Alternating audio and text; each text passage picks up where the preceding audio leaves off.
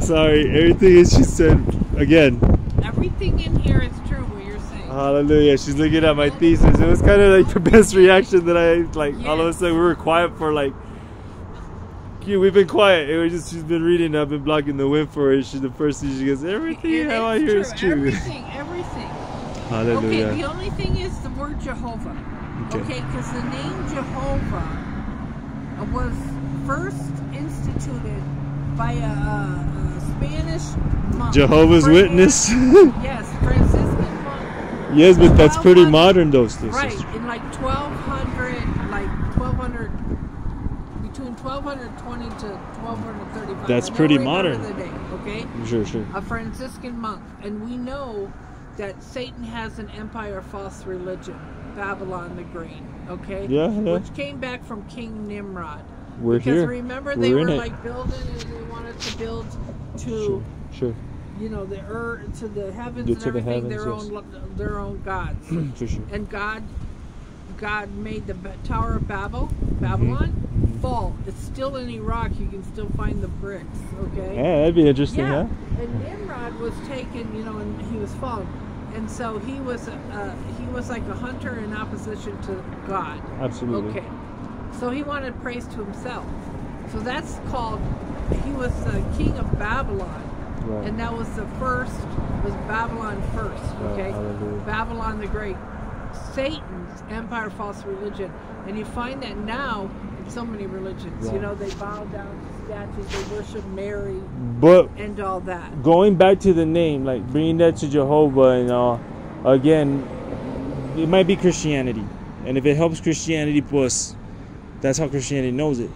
But us being Hebrew, we know that his name is Yahuwah. Yod He Vav He. This right here, sisters, the only reason I'm going around how I am, because of this name right here. These 4 letters, everybody agrees to, hands down. Write those down here. Everybody. It's changed 3 times. You see, I have them 3 times. This is the most modern one right now. But you know, there's pictograph, paleograph, and then Hebrew. Yahuwah. Yah is I am who I am. Yahuwah is I am who I am. So that's his name, and it doesn't sound like Jehovah. But I understand. But you gotta understand that it goes. We gotta go more ancient with it. As we're Hebrews, we gotta go ancient with it. Right, because that's his name. Like Yahweh. It was given to Moshe. How did they get Jehovah out of Yahweh? There is no. So what happened with We're talking about the holiest name in the whole creation. And the problem it's a cool name too. I am that I am. I am that I am. I am who I am. That is the most important thing to know God's name, because we know He's God. And that's the age that we're in right now. And like Jesus that's said, what it's about right now. Jesus said, if you see the Father, you see me. I come in the Father's name. So His name has to be in it. Yeah, I am. I am is our salvation. Yes, and God's Holy Spirit means God's active force. It's really important. God's active force gives us, we have to pray.